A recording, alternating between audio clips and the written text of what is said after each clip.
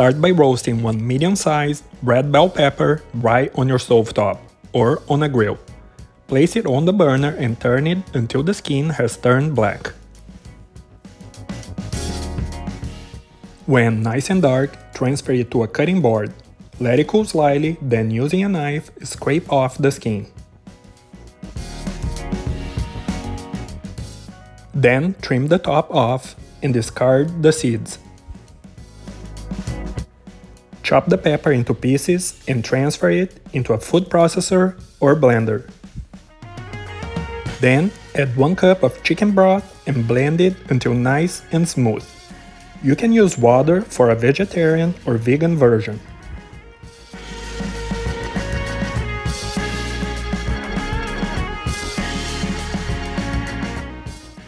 Transfer the mixture into a medium-sized saucepan, passing it through a sieve. Add another half cup of chicken broth for a total of 2 cups of liquid.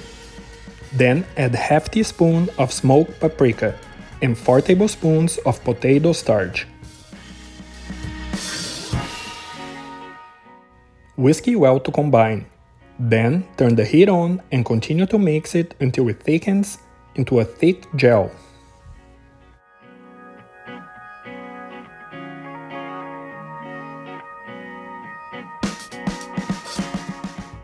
Line some baking trays with non-stick silicone mats or parchment paper.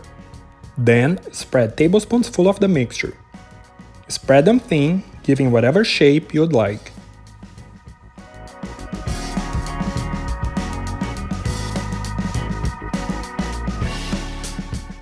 Place the baking trays in a preheated oven at 175 Fahrenheit, 80 Celsius to dehydrate. You can also use a dehydrator. In the oven, it takes about 2 hours for the chips to completely dry.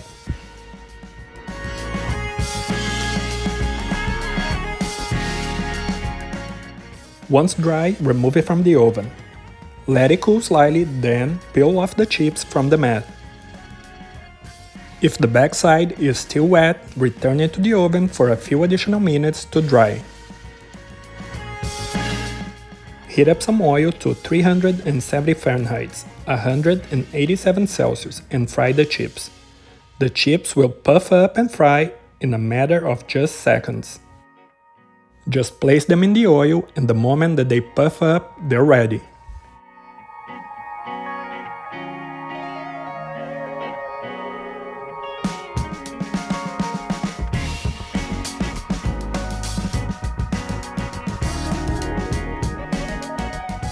Drain the chips over some paper towel and sprinkle them with some salt and extra paprika.